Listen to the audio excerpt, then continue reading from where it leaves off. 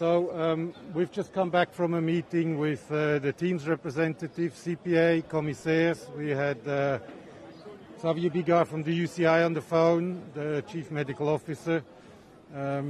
We've assessed and discussed the situation. It's obviously not nice.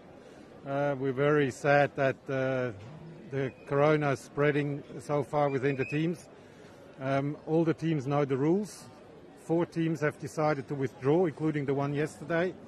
So we will only be 18 teams today, but all the remaining teams agreed to start, and there is no further decisions on today's stage. We will reassess tomorrow morning and obviously hope that we don't have many more cases. But for the moment, we keep going in the race as planned with the teams that remain. Do you have a certain amount of teams that you still need to continue the race tomorrow? No, there's no specific rule on that.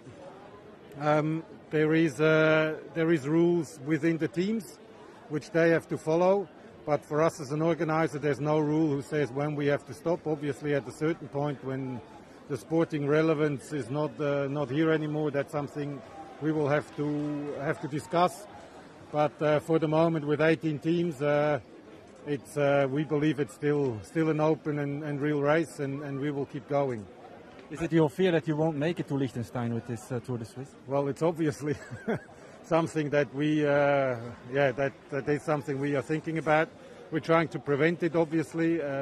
It's a balance between the safety of the riders involved, the whole event, our staff, everyone that is involved with the Tour de Suisse. I think it's a very difficult balance to find for the moment.